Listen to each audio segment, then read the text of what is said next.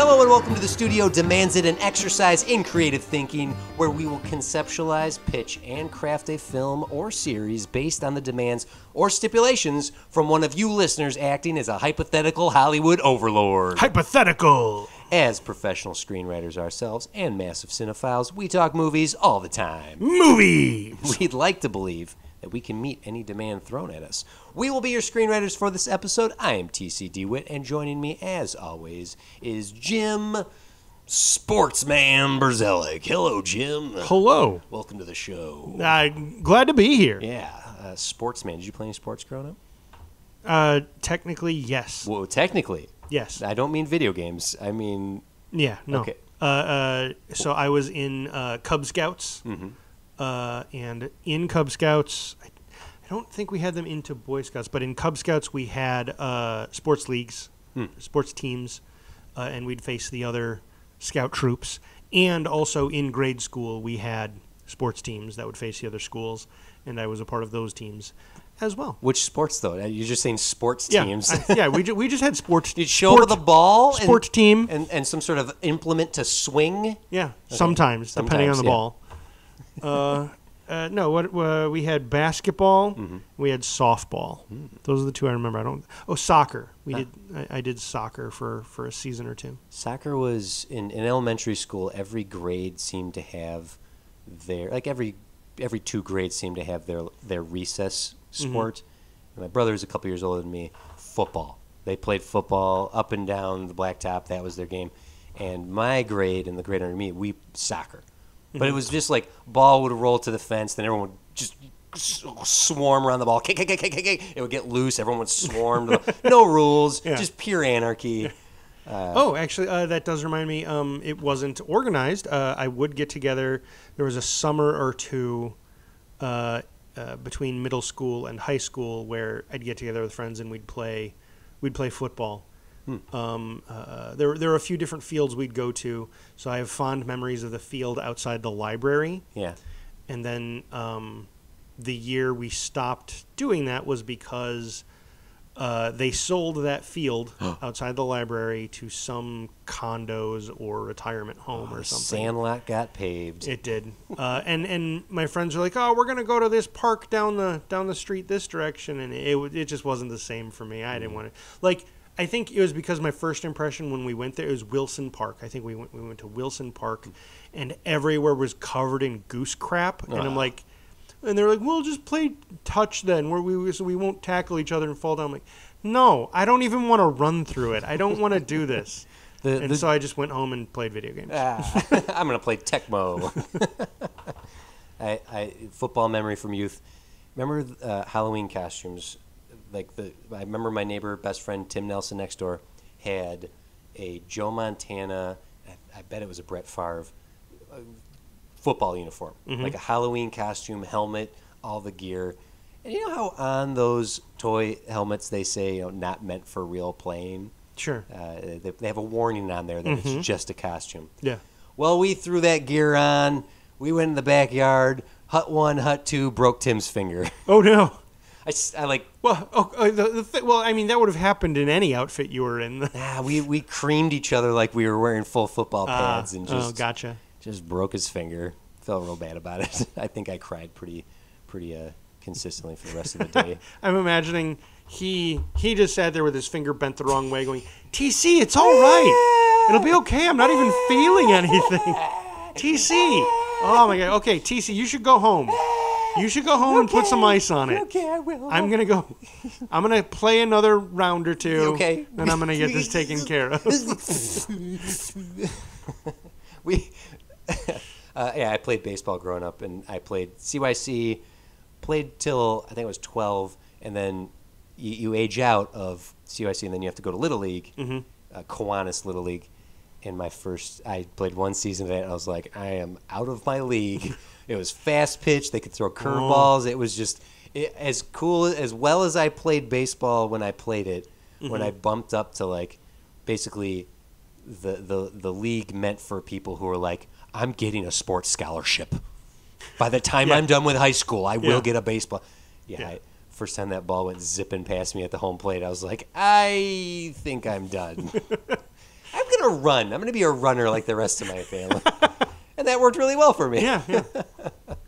Yeah, baseball was I played basketball as well, but that was one season, and that was also like talk about we lost a game 66-0. So wow. Yeah, that granted, I was on teams that had people in general that had people much better, so we never lost that badly. Yeah.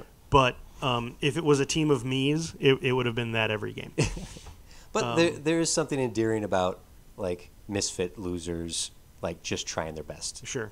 And honestly, like that, when I look at some of my favorite movies, when I look at like stuff we've created here, it's the uphill battle is just so much more interesting. Oh yeah. Yeah, like we want the rebellion versus the empire. Well, I mean, everyone thinks so. Everyone loves a good underdog story. What I'm reminded of in this conversation is the TV show on Netflix, both of them, The Toys That Made Us and The Movies That Made Us. Both of them. They're wonderfully told, and they do a great job of making these companies, these products, and these movies sound like, oh, it was the little engine that could. And it, like when you really take a step back, you're like, these are big companies that like Steven Spielberg making Jurassic Park wasn't exactly an underdog story. Yeah, but Pretty Woman was, and you've talked sure, about I'm not saying all the things that but on there those were shows a couple. were, Yeah. Yeah, but even in film, television, everyone loves like watching the Scrappy Doo gang defeat the not the Scrappy Doo gang. No, not the Scooby Doo gang. Yes. Yeah, minus Scrappy Doo. Yes. We're not doing that episode. We No, did that episode. we already. did. Well, we get into today's episode. Jim, our amazing listeners, you know what? I asked you if we should get into it, and then I didn't let you answer. How about we get into the episode? Well, it seems like you just want to do it. If I would have said I didn't want to, I want to keep talking about underdogs. Yeah. You're uninterested in that. So why don't we just get started? Well, now I feel like you're being sarcastic, and you don't even want to I'm start. trying. I don't know. I don't know we're if that starting bit, at a I don't real know low if that point. bit worked. I was trying to do that like overly aggressive, and now I just feel like a jerk.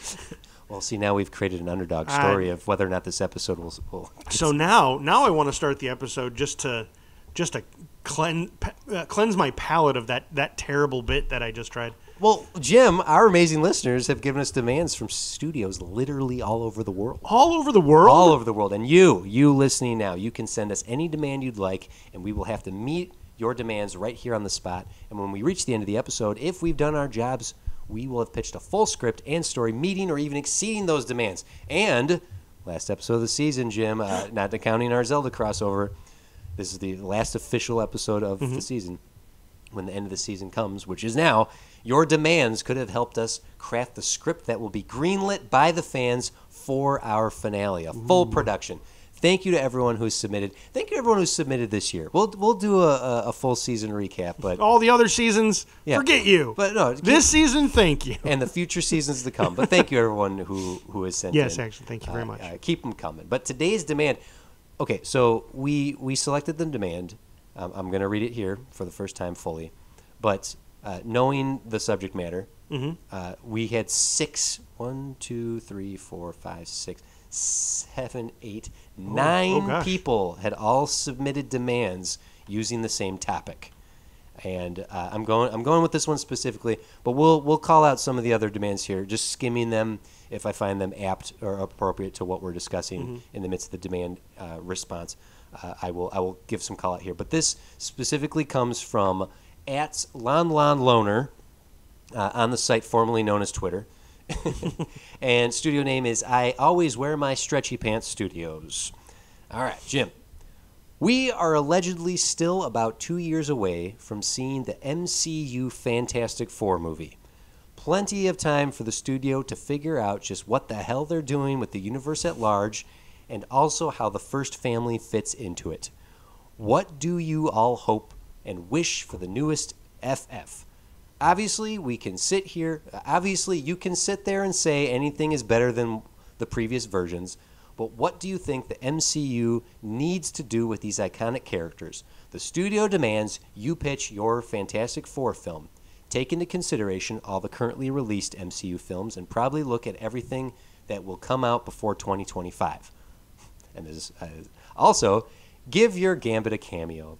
That is my headcanon for the MCU X-Men. Clobbering time, boys. Thank you, Lon Lon. Lon Lon Loner, thank you for tweeting that at us, and thank you for loving the Gambit episode, because that is even an on the table option right now for what we'll put out there for potential finale fodder. We'll see if we can figure out a Gambit cameo. Yeah. But Fantastic Four, Jim. Here we are. Fantastic Four, TC. Fantastic Four, Jim. Mm-hmm. This is fantastic for you. For me. Yeah. Mm-hmm. Okay, so MCU specific. This is so it's going to exist in the MCU. Yep. We have to take into consideration what's come and what's going to come out before. There's one more addendum here. Avenger Tower has become the Baxter Building. That's the last line from. Sorry, I almost missed that line. Avengers Tower has become the Baxter Building, which makes sense because in Homecoming, they left Avengers Tower to move out to upstate New York, where Avengers Complex exists from that point on, and that's when they build the Endgame and whatnot. Right, because it stops being Stark's Tower, becomes Avengers Tower, but that's a government agency, and so the government moves them out to a government compound. Yeah. So fantastic. We have discussed this time and time again for years now, what we would do, what we wouldn't do, what we would hope for. We've even done fan casting, and I don't necessarily think we need to sit here and do any casting per se. There are some excellent dream casts out there that people keep throwing out. There are names. Just skimming the other Fantastic Four demands here. Some of these might actually be worth reading. There's a key number that keeps popping up in is a few. Is it 4? There's another key number. Oh, okay. 4 is in all the demands, but there's another number that's popped up a bunch of times that might be worth looking at. But yeah. Okay, so Fantastic Four. What's your love of these characters? What's your dislike?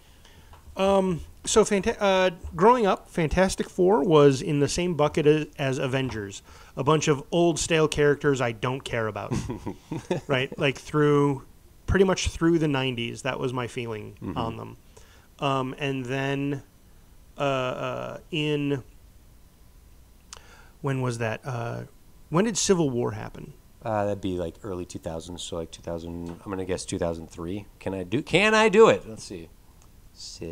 Go ahead, keep talking. No, I want to hear you. I want to hear you talk out your typing. I am typing it, and it is typed, and it is no. Okay, so that was when I got back into. So I was very much into X-Men growing up, and the rest of the Marvel universe never really grabbed anything for me. And then I stopped. 2006. Sorry. Oh, really? That late? Okay, so that all happened at the same time. Interesting. And and eventually comics just got too expensive, and I quit X-Men as well at X-Men 25. Well, you specifically know when you dropped off. Huh? Yeah. I actually started dropping off before that, but I believe I made the effort to get the books right up until that anniversary book because it had a foil cover. It didn't have a full foil cover. They put a weird foil sticker on it, if I remember right. But it was the issue where Wolverine got his adamantium pulled out, and that felt meaningful, right? Because it's like, oh, no, that's Wolverine. That's his whole deal. What's going to happen now?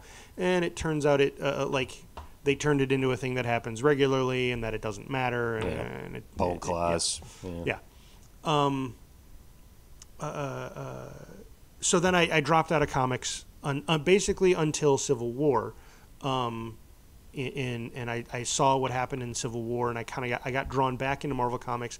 It made me interested in all of the other titles, right? Like I was like, oh, this is who Captain America and Tony Stark are. Yeah, if I may, with Civil War, if you want to see one of the best crossover events that weaves in the entire mainline universe of a comic book company, the original Civil War run is one of the best. Top 10 easy, top 5 probably. Yeah.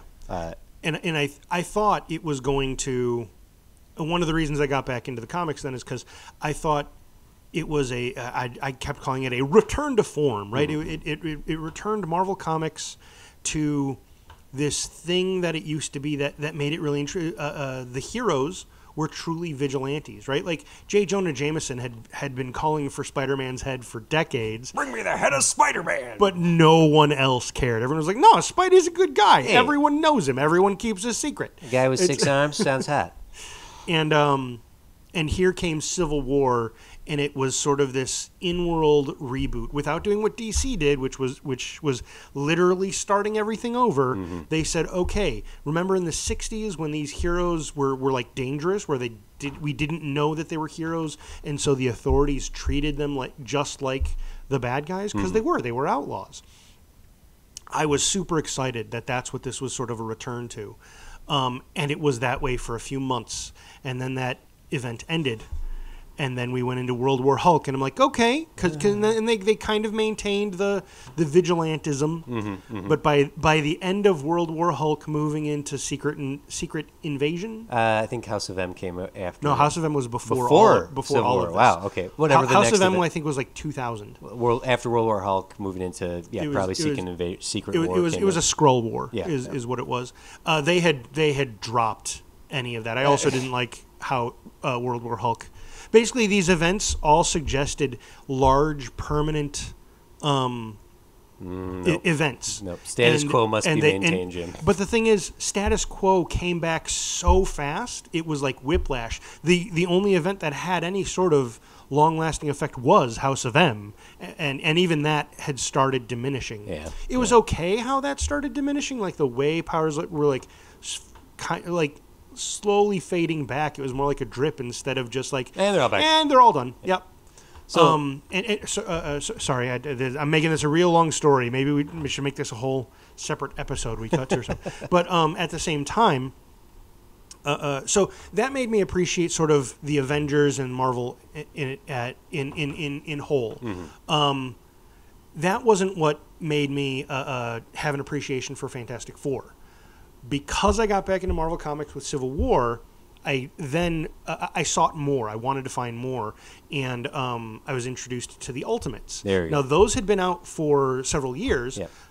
Which was great for me. That just meant I went to Barnes & Noble and treated it collections, like a yeah. library Yeah. and just read everything there. And it was through them, it was through reading the larger Ultimate Universe that I read Ultimate Fantastic Four, which... for me was probably the best iteration of the Fantastic Four directly on the page. Now, what I mean by that is there were 2 other incarnations of the Fantastic Four that I thought were great.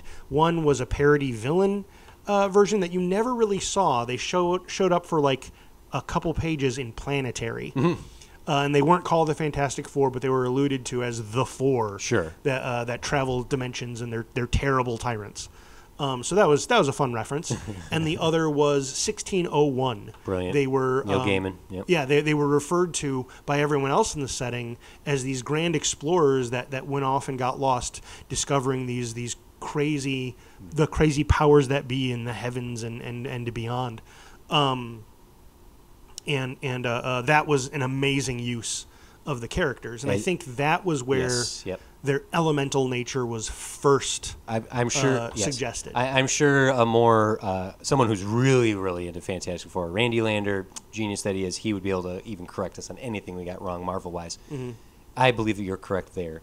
That 1601, Neil Gaiman just associated the four to the 4 elements, and wow, if that hadn't been done before, I'm not aware, because that's so brilliant. Yeah. And Ultimates, in conjunction with 1601, managed to utilize their powers in such a way. Ultimates is where I got fully introduced and ingrained into loving the Fantastic Four in that universe. Mm-hmm. And Mark Waid, who I follow, whatever Mark Waid writes, I'm going to read it. Sure. Daredevil, Captain America. He did a run on Fantastic Four with Mike Ringo, one of my favorite artists of all time. Rest in peace.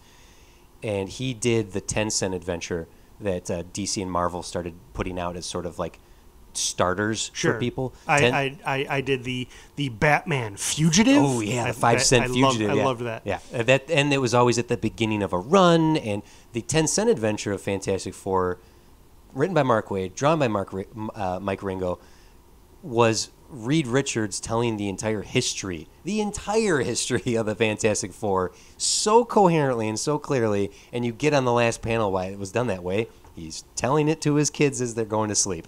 Oh, sure. And it's like, oh, brilliant. Like, they crammed into 22 pages the entire history of the Fantastic Four so perfectly that you could literally start the Fantastic Four there. And that was mainline 616 Fantastic Four. They are adults. They are a family. They have the 2 kids. Ultimates, they are 14 years old. 14, 15, 16 year old. Like, they are. It's sort of what they start there. They do fast forward pretty fast. Yeah. They get to college pretty quickly. Yeah, but they were young. They were just starting out. Yeah, and it's sort of what Fanforstic.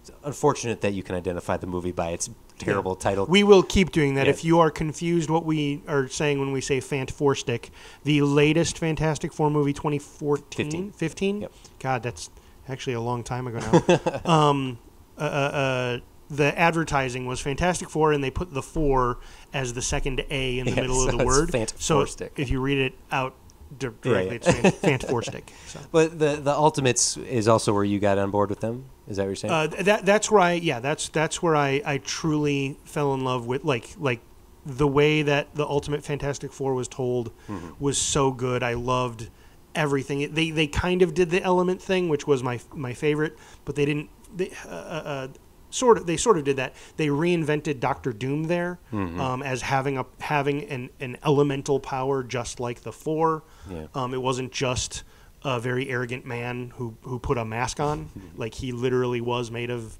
magnetic metal. Yeah, they gave him basically electrical powers. Yeah. To coincide with the other 4, made him a part of the accident that created them. Yeah. Again, Fanforstic did kind of go in there, which was incorporated into even the previous the Tim Story duology. Movies. Yeah.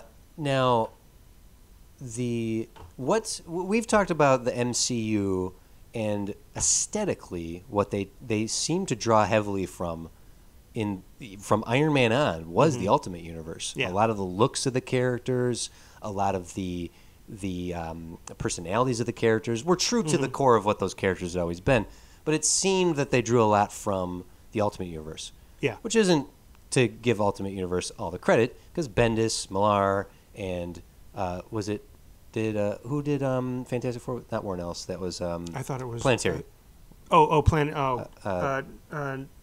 Warren Ellis? I just said that. I think it is Warren Ellis. But anyway, no, you said Bendis and Millar. Bendis, Millar, and Warren Ellis. They just took what the core of those characters were for 30, 40, 50 years and then reinvented them through a modern lens. So, and not that to give credit to that, it's not like all of these characters were invented with that sort of laser focus on each of the characters. It was the decades that kind of focused those characters into being those things. Yes. Yeah. Just want to give that credit to Bendis, Ellis, and Millar. Sure. I absolutely. So, taking all this into consideration, sort of where we're coming from, what drew us into them, what we loved about them, and knowing that the MCU did draw heavily from basically our point of reference is the Ultimate Universe. Not to say I'm not familiar with the rest of the Fantastic Four history. I am. We're not coming in with just this information. However, integrating them into the MCU, there's a lot of difficulty in doing this because they were originally the first family. They were the comic book that started Marvel Comics. Jack Kirby, with the help of Stan Lee, created the Fantastic Four, put Timely Comics off the map and put Marvel squarely on the map, and everything that followed came from them. And we've seen iterations from them time and time again. For my money, the best iteration of them up to this point in film has been The Incredibles. Not the only person to feel that way. In fact, one of our dear listeners here said, Tony, a lot of people just want it to be The Incredibles again. I partially agree, but it's also really like them to be explorers. The explorer aspect of F4 needs to be utilized and take it as an opportunity to make more practical sets. Sorry, that's more of a... Sure. I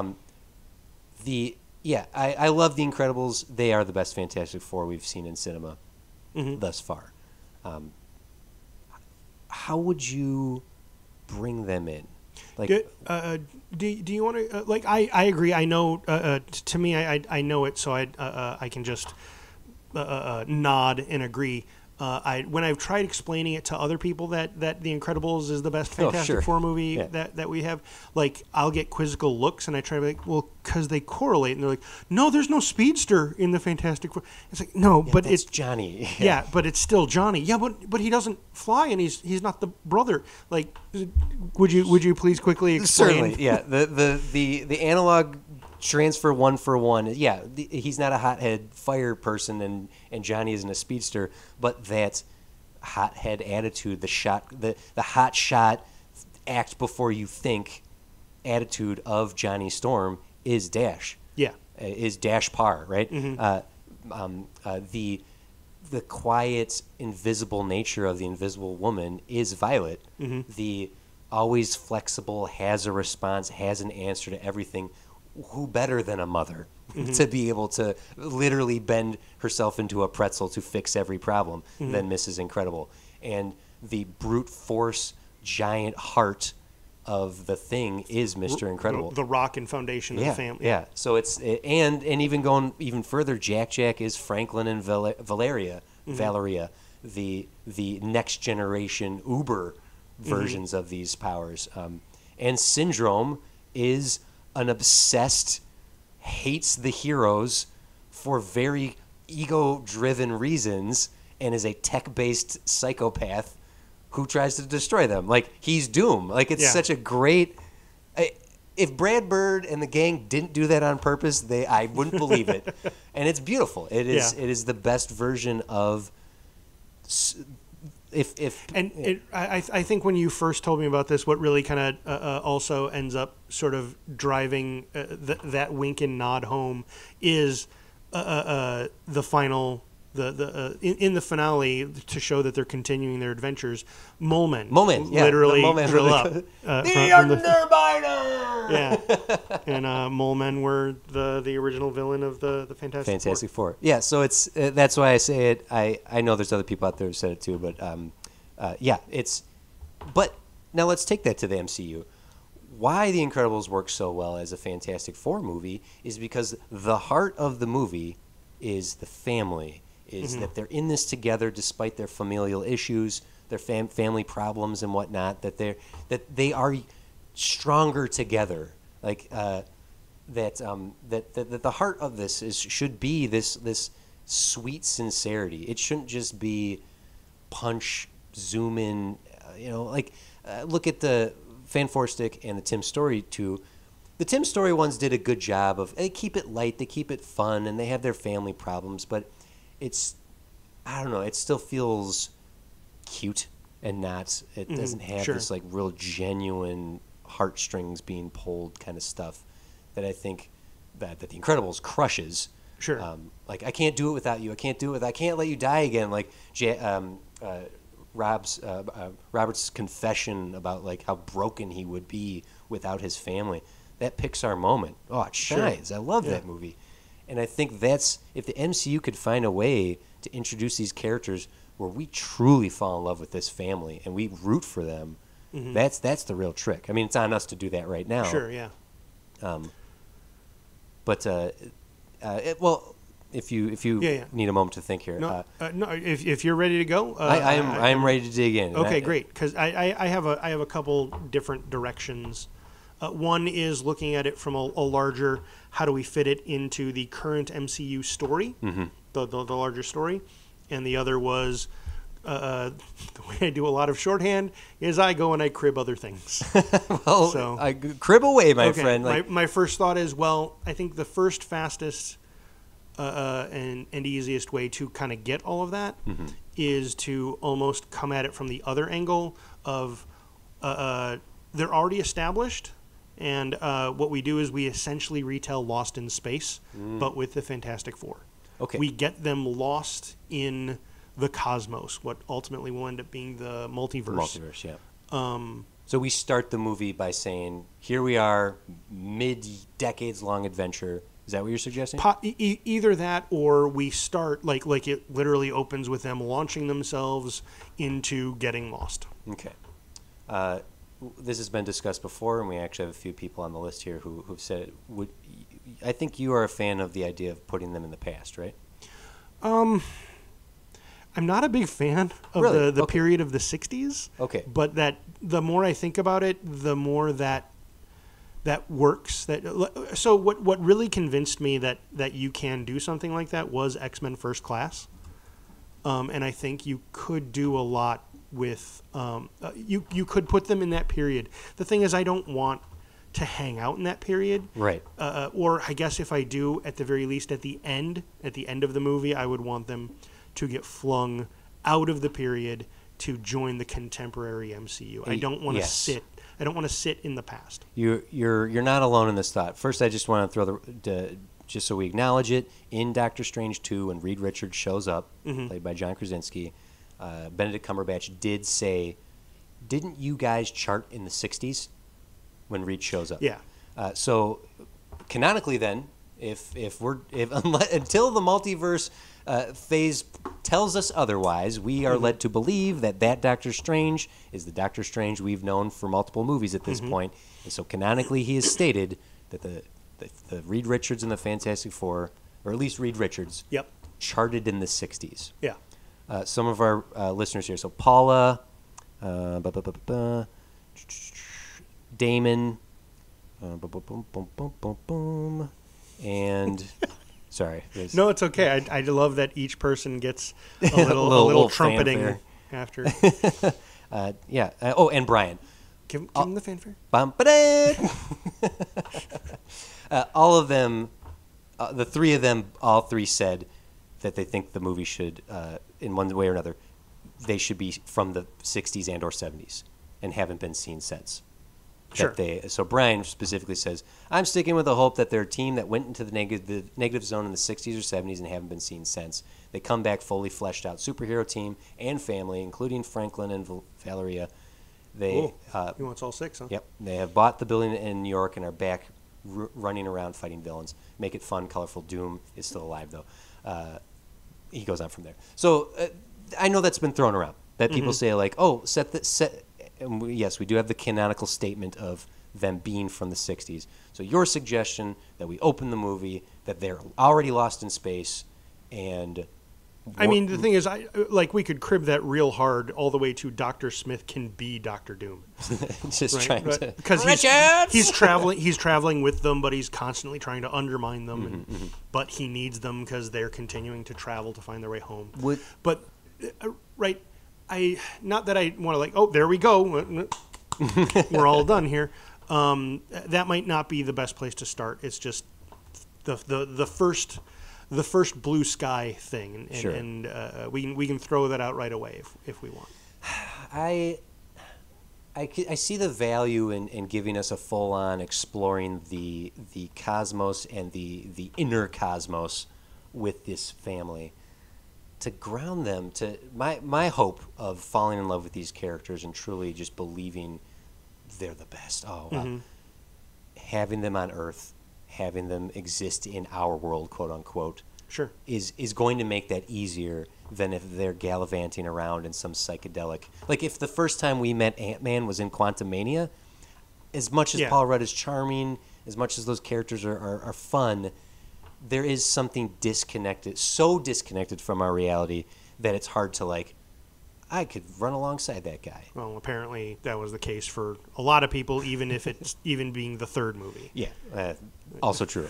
So on one hand, I do like the idea that they're out there exploring, but on the other hand, having their home base just be having the Thing walking down the street to grab a carton of milk. Hey, how's it going? There's something that grounds them so much in our world that it might be easier for us to see ourselves beside them. Does that make sense? Sort of. Bringing up Ant-Man is I think a good comparison, right? What makes Ant-Man so much fun, I've read a couple criticisms, and I understand where this comes from. With Ant-Man, it's, his power is shrinking and growing, so we get to see the fun of things we recognize being bigger or smaller. When you go in the quantum realm. You don't know what size everything's supposed to be. I don't necessarily agree with that criticism of Quantumania. I freaking loved Quantumania. But that's not what this episode's about. We could do it. We could do it. Talk about it later. To that end, though, just jumping out into the multiverse and being like, "Look at all this wacky stuff, and we are also wacky." Like that might not be the greatest way to start that. Like, okay, Rockman, go with Fireman to do this job, while I, Stretchy Guy, and Invisigirl go and do this other thing. And, well, how about this? Like that already is so otherworldly. Yeah. That I'm taking a long way to say I think you're right. We need to at least have a bit of time establishing that in a recognizable world. Well, banana for scale, basically. Sure, that's what banana for scale. Well, how about this? Imagining starting out with them in some, like, actually, a crib from Star Trek Beyond. We open that movie with Kirk in a trial arena talking to some aliens, and like in the middle, just drop us in the middle of an adventure, and then they have to flee and they escape. Like, okay. If you don't recall Star Trek Beyond, yeah. It's great. It's great. Starting this movie with Ben and Johnny just full flung in the middle of an action sequence in some fantastical situational world, with Reed on the mic being like, "What are you guys doing?" and they're trying to solve something, and the action, and they basically pop through a portal back into the lab, and we make their home base the Baxter Building, middle of New York City, with mundane things to do outside the building, but their day-to-day job is zipping through portals into. Yeah, I like that. Actually, that's fun. I like that idea. And that way it established they are exploring things from their building on their terms. And actually, I could go to Darren real quick. Focus on the fact that this is a family and lean into them being explorers, not superheroes. So if they are some sort of like ambassadors to these like far-flung planets and dimensions, and that they keep popping through portals, but they have to come back home after work and deal with, sure, Franklin's doing bad in school. That kind of thing, and Johnny's got a date. A similar vibe to WandaVision, where it's this super fantastical except stuff. not about grieving. Not about grieving, yeah. So we're not going to crush our souls with it. But at least there's like an opening of like big adventurous soul for it. Like, so we're gonna do a No Way Home. We're gonna jump right past origin stories, like how did you become a rock man? Homecoming, yeah. Right. Yeah. And Spider-Man: Homecoming, he was already Spider-Man. I think yes. I think we skipped the origin. We can reference it. We do it as the opening credit montage. Sure. Yeah. Yeah, classic Alex Ross paintings.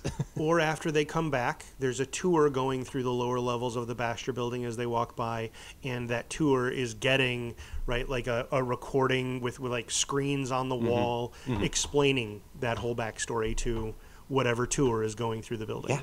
Yeah. I would love to do that. Because it's sort of just like, let's not waste a half hour of this movie giving them their powers, and then another 15, 20 minutes of them figuring out their powers, and it takes till the end where they finally know how to use it, that they can team up and finally beat the bad guy. No. Fully fledged, fully existing, fully understanding their abilities. However, how does that integrate into the current MCU? That's the only thing. I'm pitching this, and sure. I know the problem. It's not that much of a problem, though, because the TV shows that have anything to do with that period are not canon, right? S.H.I.E.L.D. and Peggy Carter. Right, they're not. They're not canon, so we can do whatever we want. But the other question is, well, why haven't we heard of them? Where have they been? Things like that. Well, I actually like the idea of, right, so we actually, I think, establishing that they go through portals every day, like it's a work-a-day thing for them. It's just what they do. That's their job. Go out, find stuff or not, bring it back, things like that. Read. I think a part of what would happen, a part of the impetus of where this goes is maybe what happens is this is Reed discovering the negative zone. They've already discovered other realities and pocket dimensions and stuff like that. Yeah. But he's discovering the negative zone and going there. Because I actually like the idea that Reed's discovered a lot of this stuff, and he just hasn't told anyone because, like for example, maybe this undermines Pym a whole bunch, but I like the idea that Reed discovered the quantum realm long time ago, but it's not interesting to him. He's finding like he almost flippantly mentions there are realities that are peopled by civilizations in every aspect and way we think of reality, right? Like in the smallest space there is full worlds, and in the largest and in our largest scale, it is merely a speck in the eye of well, I'm thinking Bahamut, but like in the eye of a being, right? He's so like underwhelmed by it. Yeah. And that speaks to Reed's character. Yeah. Yeah, and he does like all the way to like right. There's creatures in light. There are beings in dark, like the absence of light, and so like literally he takes a couple minutes to explain that there's literally things to explore everywhere and in everything, and in any way you can think about a thing, it can be turned over and plumbed and explored. And he has found this place called the negative zone. It's the inverse of our reality, but it's not like Ben could even be like, you mean like a bizarro world? No, it's not a bizarro world. It's sort of think of our reality as a photo, and it's the negative of it. Well, what does that mean? Does that mean there are backwards versions of us there? Probably not. But we're going to go explore. We're going to go find out. And they go do that, and they get lost and stuck there. So that could be the meat of the movie, is what you're suggesting. That's stuck in the or maybe they don't get stuck there right away, but they get sucked there, the four of them. And what I'm thinking, the way this plugs into the larger Marvel universe, where have they been? Why? Like where was their impact? Stuff like that.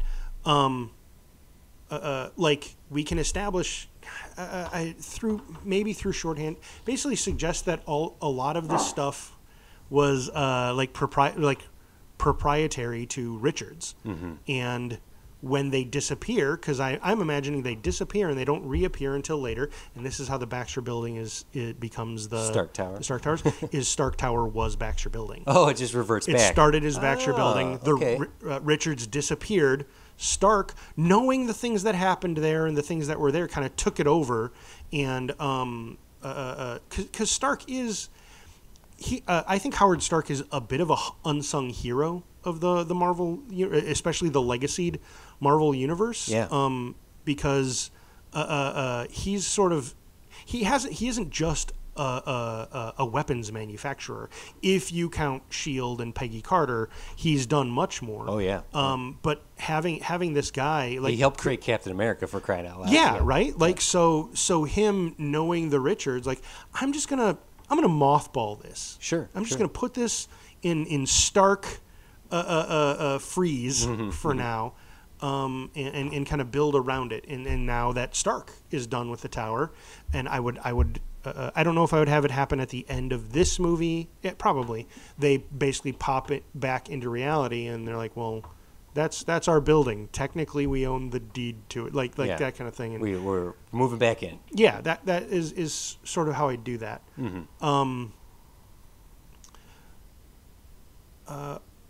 Sorry, I'm scattered all over the place. Going back to so that sort of does that work? Does that make sense? So like it's going to be the negative zone that ends up really throwing them for a loop and sucking them out of, like, because what we can say is time and space don't work the same in the negative zone. It's same as the quantum realm. Like Ant-Man's already established, you can go in and come out, and it's like days or years have gone by. So you're leaning into they existed in the 60s or 70s. They were ambassadors to our reality, to other realities. Reed was obsessed with the negative zone. They get sucked in. Portal shuts.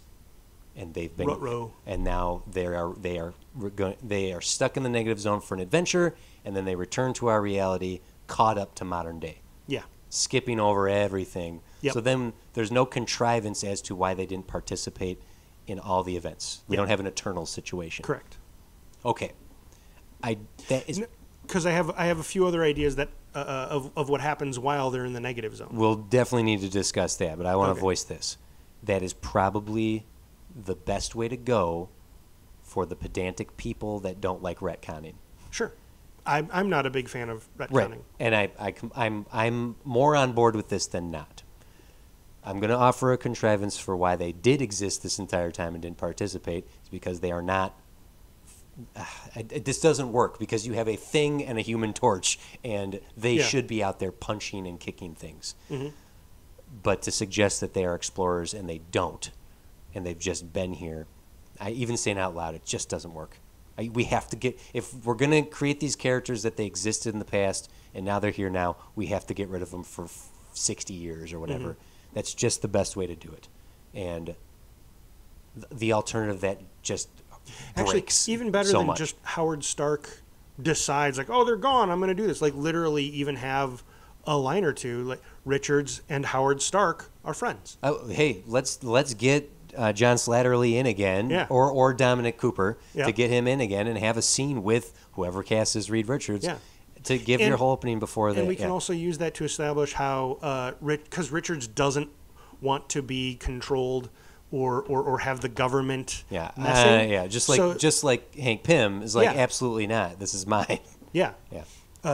We could even have a very young Hank Pym as like either an intern or I don't know, just another character cameo kind of thing. Sure. To show that all of these scientists did know each other. But that would make sense. Richards and the small group of scientists, man. they all agree. Yeah, no, having interference from people who don't get science is a bad idea, and so Richards has managed to kind of insulate, which is why they don't have soldiers going with them into all of these other dimensions, which is why they have these lockdowns in the tower. Like, no, if something comes through, it can't get out into the greater New York area. Reed literally creates a failsafe for all his technology. Yeah. Where as soon as he is gone, everything shuts down. Oh, sure. Like they There you literally go. like. That's great. Even if S.H.I.E.L.D. is like, well, use his shit. And Stark is going to be like, I can't. We literally can't turn it on. Yeah. Well, then get rid of it. And then he Yeah. just mothballs all, so that when they do come back, everything all just reactivating. Yeah. Yeah. That, like, That's Herbie fun. the robot turns back on. Yep. Like, yeah, welcome home, Mr. Richards. Yeah, that's fun. Like, he's such a... I like Reed being, like, the super particular... Like, he's the smartest guy in the room. Like, Yeah. we've had geniuses... Reed Richards is the genius of all geniuses in the MCU, and he should be. So now that being said, I think we need to because we have off mic we've talked about Fantastic Four before because we're big old geeks, and we've talked about like some of the stories, some of the plots that they use that we're not big fans of. Like for example, Reed being a Like a bad husband. Yeah, I do not like it. Just a bad husband. Neither do I. But I think we need to lean into he in the beginning at least for our setup. He is kind of neglectful. Yeah, I don't. He's a workaholic who the thing is I don't, and maybe it doesn't make it personal enough to Sue particularly, but I think he's that way with all three of them. And I think the place where that neglect should come from is because it's. Because of the way he's so focused on things, dude. he doesn't pick up on subtlety. So when he asks, or when someone asks, "Hey, how are you?" and you go, "Oh, I'm fine," like you go, "No, you don't sound fine. Why don't you?"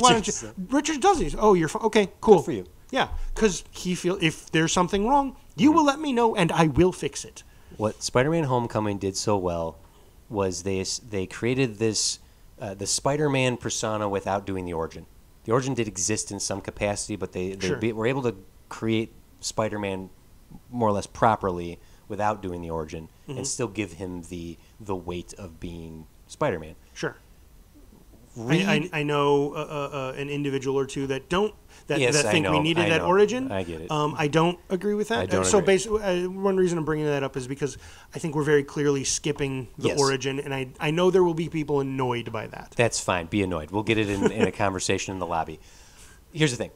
Reed's sort of like the thing that drives him is he screwed up by giving his best friend, hurting his wife and hurting his brother-in-law and giving them their powers, and he's obsessed with discovering a way to fix that. I love that. I love Yes. that aspect of Richards. So by skipping the origin, there's a risk of losing that element, or at least motivating that clearly on the screen. Yeah. However, if Reed's neglect or his myopic look at life, or just his deep focus is the reason they get lost in the negative universe, we've now put it back on the table that he carries this guilt with him that he is forever trying to make up for. Sure. So if we see Reed the sort of like, yeah, you're fine, you said you're fine, that Reed at the beginning, they get flung into the negative zone, and then now he has that guilt, and that's what he's trying to make up for. And now we've established the same thing the origin would have done. You see what I mean? Like Reed is carrying this guilt with him that he abandoned them so far from everything. Ben was engaged to Alicia. Johnny like all these things. I might even put my finger on it more. Right. So that whole opening establish they've been doing this for a while. So it's not that exploring other worlds is humdrum, but it's just that's their daily life. Yeah. And they're minor celebrities as well, but they don't necessarily care for that. And Richards is neglectful, right? To I bit my pung. Oh no. To all three of them. Yeah. They get flung into the negative zone. They have some turmoil, and Richards sort of has a moment. He has sort of a breakdown moment where he says, where he's like, I'm so sorry, I've done it again. Yeah, I've ruined our lives again. And like he goes into the house. He basically exposits how the origin he messed up their lives, and here he is doing it again. And he just all he does I think it would actually be interesting if there was a way to suggest that him going to other universes is his equivalent of digging the grave deeper. He wants to fix it, and he's looking for that's one of the reasons he's exploring is he's looking for the Band-Aid to fix what he's done. Yeah. And that's never where it's going to be. And the family, because you need to look inside. Yeah, it starts for that, from the inside, and that's not where he ever looks. Now, one of the reasons I want that I really like going this direction, I want to throw out a thing that I want to have happen in the negative zone. I think and it touches into what's happening with Kang in the multiverse, and I think they're still going to lean into that being the new big bad. I don't really. I know there's suggested been a stall and pivoting because of the Jonathan Majors. I always want to say Winters, and I know that's the. Love to see Jonathan Winters as Kang. Back in the '60s, he would have crushed it. Yeah, he would have. Jonathan Majors as Kang. I know there was because of his controversy thing. There's been suggestion that everything's going to pivot. But I think leaning into Kang, I think Kang is where this leans into, and I like the idea of in the negative zone. One of the things they discover early, maybe this is the thing that makes Reed finally break because he doesn't see what's going to they're looking around and stuff. He's the one who finds 4 empty Fantastic Four costumes with dust and stuff. We've been here, or versions of us have been here and didn't make it out. Yeah. Did I just kill us? Yeah. Is this some sort of causality loop, and are we going to come back and this is where we die? Yeah.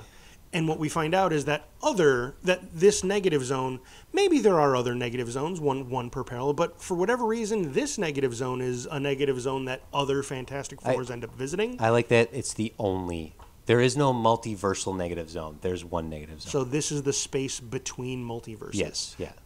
This is the space that we saw the Watcher in What If. Yeah, sure. That's yeah. And the Watcher, Uatu the Watcher, is connected to the Fantastic Four canonically in the comics. So we could put him in the here ultimate in nullifier to defeat Galactus came from Uatu. Yeah. Yeah. So Okay, the there might be something there. Negative as well. Zone is the one and only. So yeah, finding other Fantastic Four outfits. Were they destroyed by Kang? Is that what your suggestion? Not necessarily.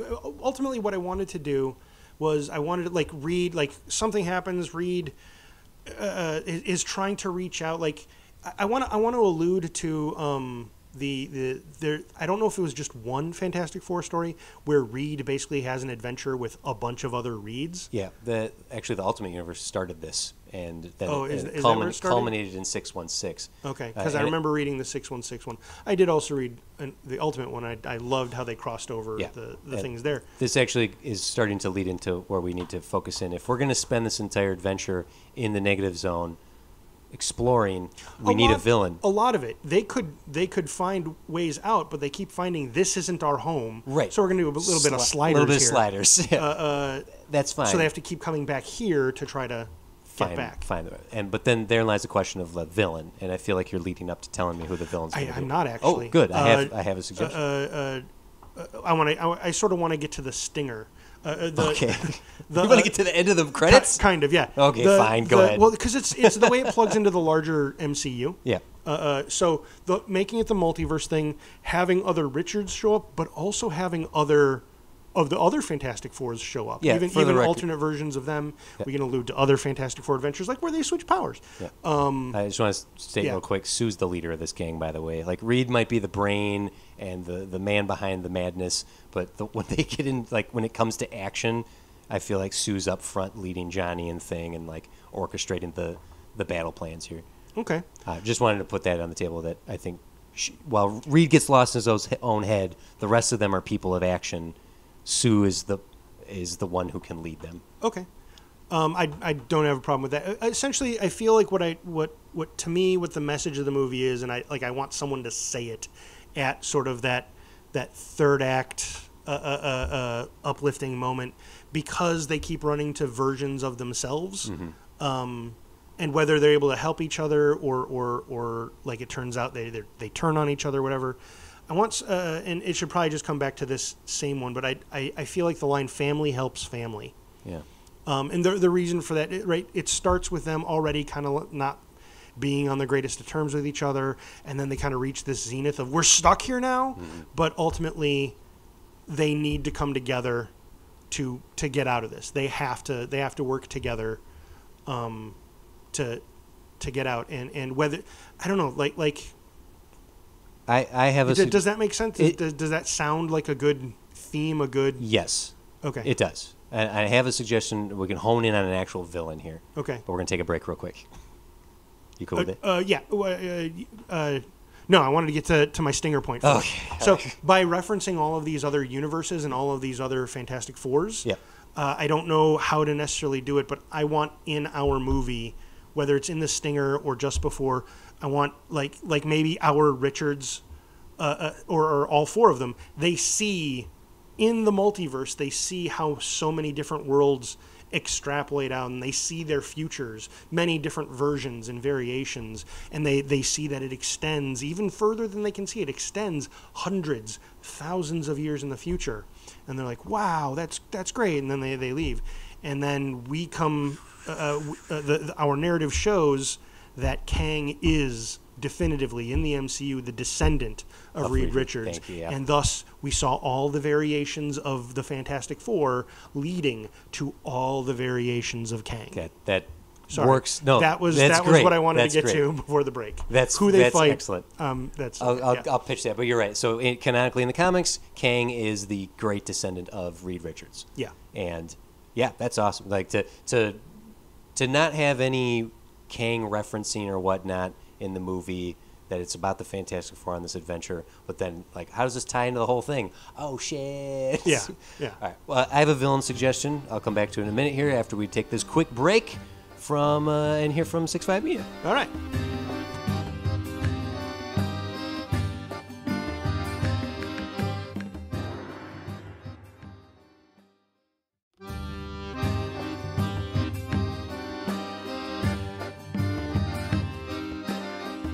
And we're back. Hello. Hello. Got some water over there with some fancy ice. I did. Okay, so villain time. Because a movie like this is only going to be as strong as its villain, and we need someone for them to punch and fight. It just occurred to me based off what we just said. I mean, we could lean into the whole family thing, and Kang. I know this isn't where you're going, but I'll say anyway. Kang could be the villain here. I don't want to make Kang the villain again. I think they already tipped that card in Quantumania, and they only can use him one more time. I think it's going to be in the Kang Dynasty. We'll see what Loki season 2 does with it, but he is not. I just don't think it's smart to overuse him as the bad in multiple movies. Based on seeing the Loki and then seeing Quantumania, I got the feeling. I guess the other movies didn't really go this way, so I guess that's good. For whatever reason, because Thanos was kept from being in, like, he was just like little stingers here and there until Infinity War. Mm-hmm. For whatever reason, I felt like they might go because there are many of Kang. I thought they might go the opposite. We're like, oh, he's going to be the bad guy at the end of every movie. Well, and then they have to fight. Everyone has to get together to fight the one singular, most powerful one. Possibly, and maybe that's the way to go. But here's saying it out loud, thinking about it. It probably unless you make the Kangs way different from each other, which they haven't. Well, I guess they haven't not done that yet either. The one who survived in Loki. But he didn't. He was a smiley dude who didn't do anything. Yeah.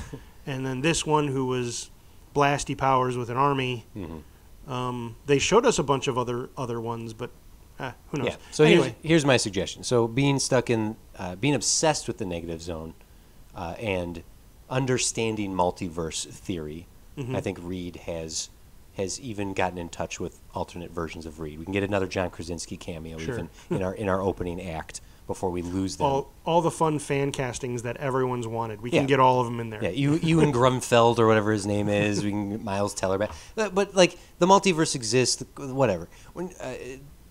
Yes, Reed would be smart enough to understand this. Getting lost in the negative zone, and even before that, there could be an element of Reed wanting to find his equal, like his true intellectual equal, in so much as being stuck in the negative zone. The only way they're going to be able to get out is his plan is, I need to reach out to the other Reeds, and there's going to be forces within this zone that are going to try to stop us, natural forces and literal beings that are going to fight us every step of the way, because this is a bad place. It's hell. We're in a hell universe.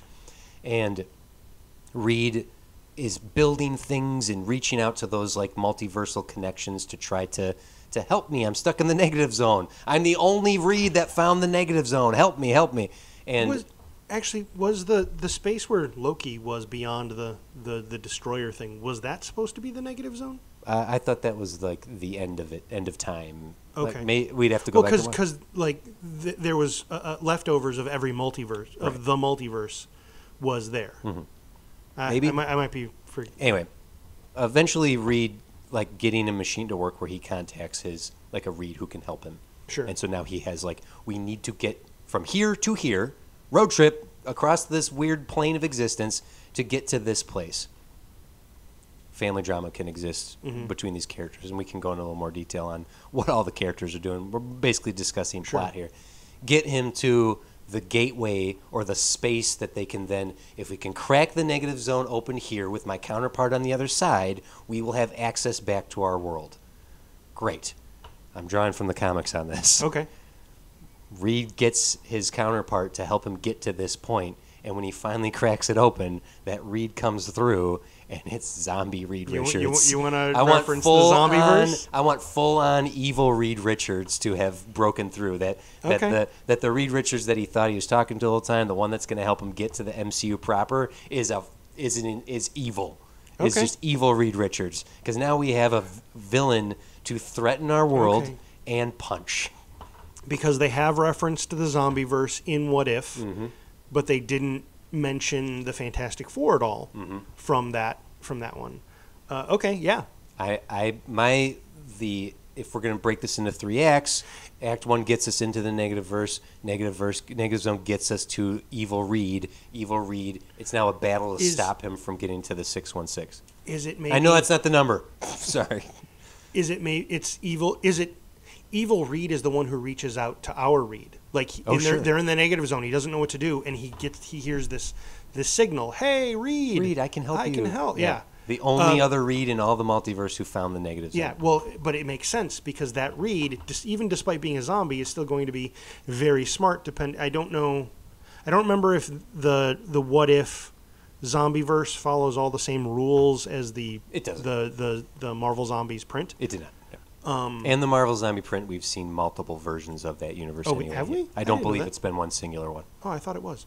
Well, either way. Well, not either way, but I was going to suggest that the Reed from that universe, the reason it knows about the negative zone and knows to travel here is not just because he's a Richards, but because he saw the heroes of What If enter that world and then come to the in-between place with the Watcher and all that stuff. They used Scarlet Witch. So he's been trying to get through. Yeah. He's like, I want to go to the place that can get everywhere. Yeah.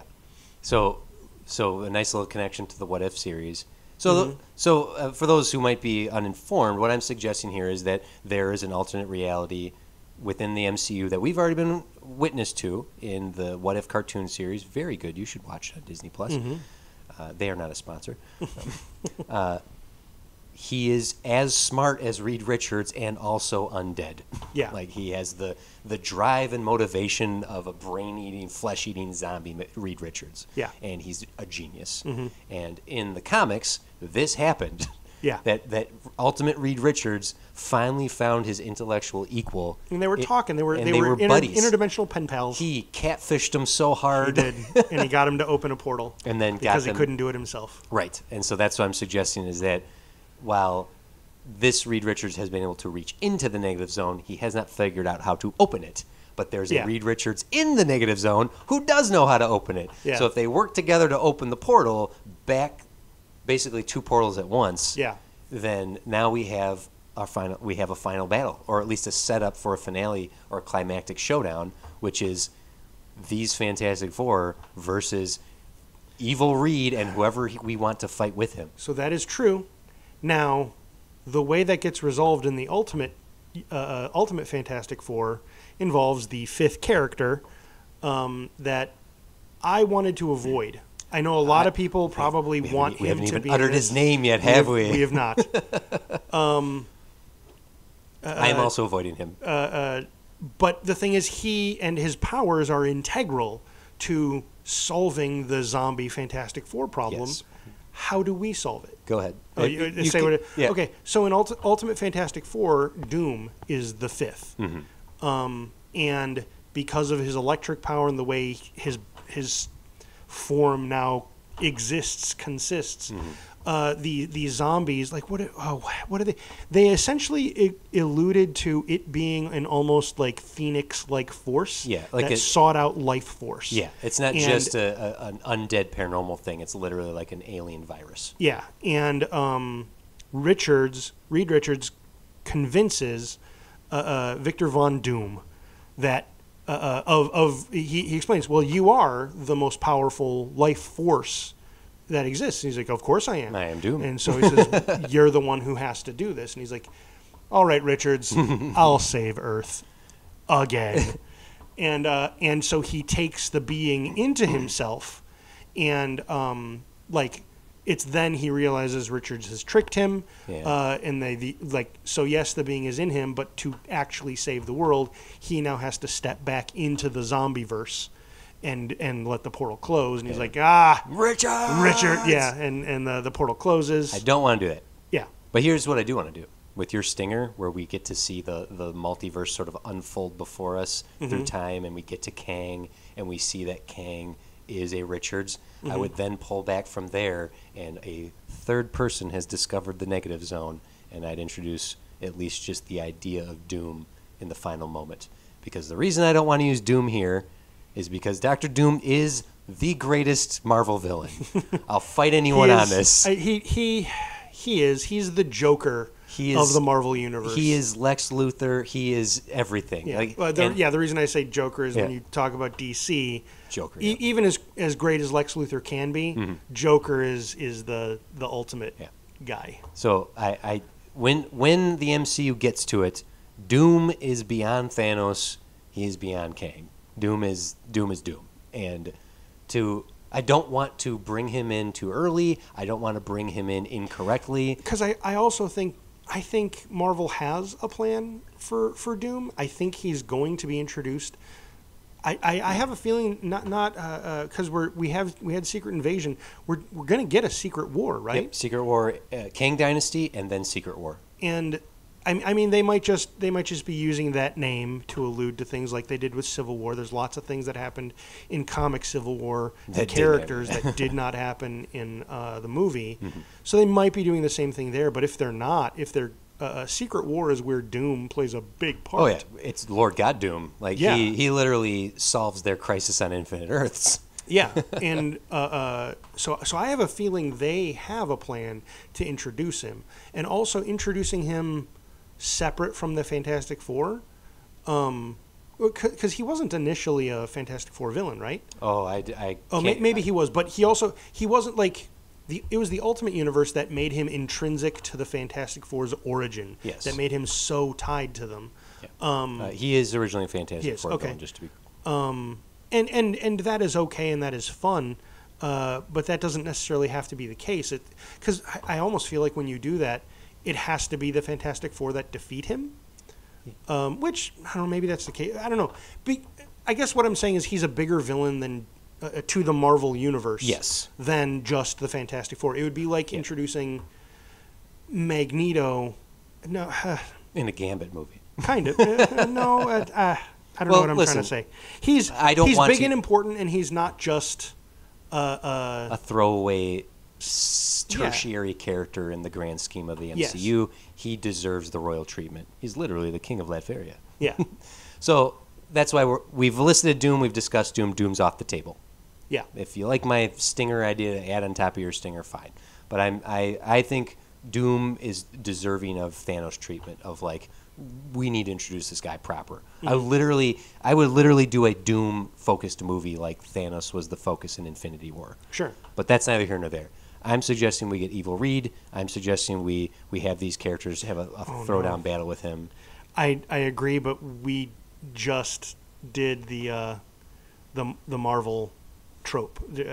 Fighting your... it's a mirror match. Yes. Fighting the same power set. Here's what I'm going to stop you on that, though. We've built this movie around Reed Richards. I'm okay with him being the center of the family. We should discuss the other three and their journeys through this.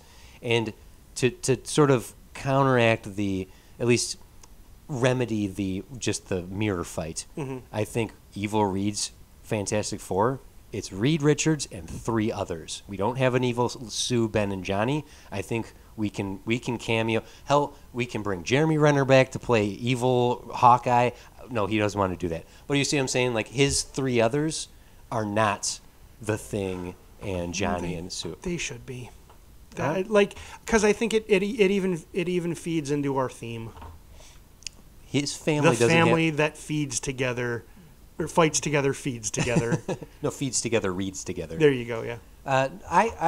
Yes, but I would argue for the fact that his family doesn't have to be those, or that they don't have the same powers. Like, yes, a mirror fight is sort of a trope of the MCU. My suggestion would give you an opportunity to fight three other characters who don't have the exact same power set as the three other characters. But that's not here today. Let's talk about our heroes. Okay. Ben, Johnny, and Sue. Yep. I suggested Sue should be the leader of this group. Okay. I think she's has the ability to be the most level-headed one, and to see them through this. While Reed is the mastermind and can build their stuff and plan out their stuff, she's the one that takes control of situations. And this is in the comics. I'm not just like picking this out of the blue. Sue has been the leader of the Fantastic Four multiple times. What is your hesitation on this? I don't have hesitation. Sorry, I know I have the look of it. My thinking look is very much he's upset type look. It's it's not. I'm rolling it around. Okay. So With that said, I would Johnny and Ben. I just love their fighting brother relationship. The Tim Story, Ben Grimm and Johnny Storm was perfect. Like Chris Evans and Michael Chiklis did such a great job being brothers to each other and making fun of each other, picking on each other. Like there's so much comedy to be mined from those two. And I'm not saying they're just wacky sidekicks. I just think there's a lot of fun to be had with the two of them and their personality types. Ben being this like loving, supportive friend of Reed's, Susie, you're like a little sister to me, and making him Jewish, of course. That he What if we would if we invoke him, if we invoke Doom, we're kind of obligated to show him. So I'm going to put this out there. You're not even thinking about what I was talking about, are you? No, I was. Okay. I was. I'm making. So we spent so much time on Reed because what that is that's the external, literal spatial movement of our story. How do they get to where they're going? How do they get out? Right. And now we're going to deal with sort of the internal conflict and stuff. And how do you make Sue the leader, but Reed still the one sort of driving that motion? Right. I think, and it plays into the neglectful husband and the marital problems and the family friction. Sue keeps she keeps trying, like, hey, Reed, we need to work together to do this. We need to. I was gonna say Doom, but actually we already set up what it should be. Is Sue should be saying, hey, we need to reach out to Stark. We need to contact Howard. We need to contact Howard so he can reopen the portal. So we need to do this. And Reed just kind of keeps. He's so myopic and focused. He's like, no. There's this other signal. We can do this. We can do this. I can do this. We can do this. And she, right. So then, because he's so myopically focused here, he's almost not seeing the other dangers of the Negaverse. I know. Or the negative realm, the negative dimension, the negative zone. Zone. I mean, I'll never remember that. It's an because I know initially you said he said, oh, everything's going to be standing in our way to get out of here. That may be true. So maybe that's why he's so focused on quickly moving that way. But Sue's the one who's actually assessing the dangers and figuring this stuff out. Right. But the idea that she wants to move on the practical plan of, why don't we look back the way we came? We should have had a tether, and we didn't. Yeah. So why don't we just look for that? Like, Howard Stark is going to be there waiting for us. Bump my mic. What do you think of? Basically, I was trying to think of like how, because I like the idea of Sue being an equivalent to Reed, right? Oh yeah. She's a scientist in her own right. She's just more pragmatic. She's just much more tangible, like right in front of us. Let's do the real, like the act. Like, this is what can be done. Let's do it. Yeah. Oh no, I need to think about it. Yeah. Yeah. But whereas Reed's all like he freaks out when he sees the Dead Four, and then he's like, oh, what's this technology? It must not have been us because I don't have this. And then he uses that to talk, and like he cobbles together new devices from the dead versions of like themselves. Of the other remnants that they find. Yeah. They find like the quad jet and whatnot. This is what I suggest. I like where you're going with this, but what I would do is, it's less of this frustration and more of this, like, Reed's gonna read. And what I know about Reed, what I know about my husband, is that as long as we point him in the right direction, he's going to make sure we're okay. Like, he's going to take care of us. Sure. But he doesn't know what direction to go in. So we'll just, like, it's less of this. I don't want Sue to be, like, just automatically frustrated with him. Like, they're at odds. And contentious. Yeah, it's more of like, she loves this man because at his heart he wants to fix the world, and he wants to. He's so curious and he wants to explore, and she loves that about him, but she also knows how lost he gets in his own head. So she can be the guiding, the eyes. She can be the push forward, and eventually that can reach a point of like, Reed, just listen to me, please. Like, Okay. Rather than being where it starts. Exactly. Yeah. Like that it's Ben and Johnny that could have, like, Ben can talk to his buddy because they were kids together. But, Sure. Ben's going to be the first one to admit, once he started reading calculus in the second grade, we stopped being equals, let me tell you. Like, I'll protect anyone who's trying to mess with my friend. Yeah. Like, Ben was his bodyguard, but he could never intellectually match Reed. And Johnny is this hotshot, cool guy, there for the thrill. He's Maverick, baby. And he's got his own skill set, but it's Sue and Reed understand each other on such a very nuanced level of it's love. And while I like your idea that Sue is like, dude, why don't we just do this? And Reed's like, no, I think this. I'm just suggesting that if there is that conflict, it's not coming from a place of aggression immediately. I was on board, and the thing is... Oh, no, I lost you. Yeah, you did. Because, in general, I agree. That should sort of be the status quo of that family. But we can't have them start at that status quo. Well, don't we need to create the conflict for them to overcome? Yes. Just a reminder, the way we're starting this out, they've been doing this for how many years? A decade even? Maybe that's probably too long. 5-6 years they've been the Fantastic Four, exploring these realms. Sue's on the phone call with the White House over here. Reed is talking to Howard Stark over here. Like, they have a status quo that they're very comfortable with. So when Reed throws them into the negative zone and they get lost, the first moment of real frustration of, like, you've got to be shitting me. How long has this been this way? You're telling me we can't call Howard because every time you leave the building, everything shuts down? No. When I leave reality, everything shuts down. Like, that you can't keep secrets from us, Reed. Seriously. Sure. Like, that there's... Do you think there's something... Because I like what you said. Rather than her... she can be the one liaisoning with governments and stuff. But I think it would also, like, when Howard shows up, it's not just, hey, Reed, hey, Howard. It's literally, Howard has to talk to Sue first. Like, Yes. Yeah. How's he doing today? He's got something. He's got a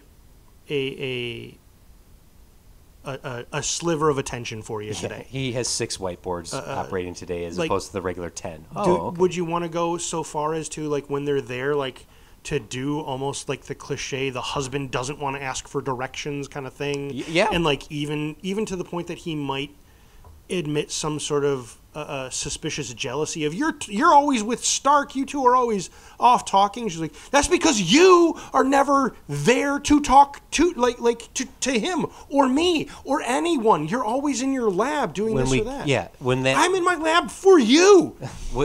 We should build to that. Okay. When that finally erupts and all those when the confessions between the two of them come out, that's within canon as well, that they often will separate and come back together because they do love each other ultimately. Why do you want to keep calling Howard? What? What do you mean? Why do I want to keep having that? Like, Reed, are you jealous? We have been married for 20 years. Yeah. Yes, certainly we need the conflict, and I think the conflict comes from Reed withholding information willingly. Like, well, when I leave the dimension, everything shuts down. What? That's stupid. No. What if I get lost? Then no one can use my technology. Right. We got lost, and now no one can use your technology. But also that he doesn't tell them things because, like, oh, you won't understand.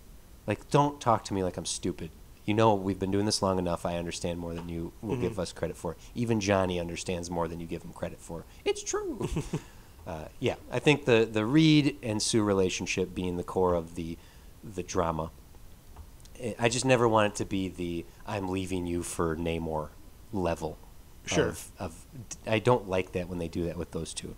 Yeah. With Reed I do want them to be the type when we do get back to for Fantastic Four 2, or however else they exist into the MCU. We've met Namor. I don't want her to leave Richards, but I like the idea that Namor does have a thing for Sue. So I just want that to be established somehow. Yes. Initially, before Namor existed in the MCU through Wakanda Forever, I had once upon a time had a suggestion of him being the surprise villain. Sure. I was like, oh, he's just the guy from Atlantis that I'm liaisoning with. Oops, guess what? Who's attacking New York? Mm-hmm. But that's a world we'll never see. Yeah, I think the drama between the two, Reed withholding information, kind of Sue taking charge and trying to have practical solutions. Excuse me. I think that all works to create drama. Johnny and Ben, however, like, is Ben blindly supportive here? Is Johnny pissed off? Like, what would you like to do with those two characters, other than my suggestion of they have fun, fun with each other? Sorry, my mind started quickly thinking about Namor and how Namor works in the MCU. It started spiraling into just sort of the logic of powers and stuff. And what if Richards, one of the things what if, and it would just be covered, I guess, in that opening, montage thing where we're like, the Fantastic Four did this and that. Like, what if their powers actually they don't just come from cosmic rays that they were exposed to.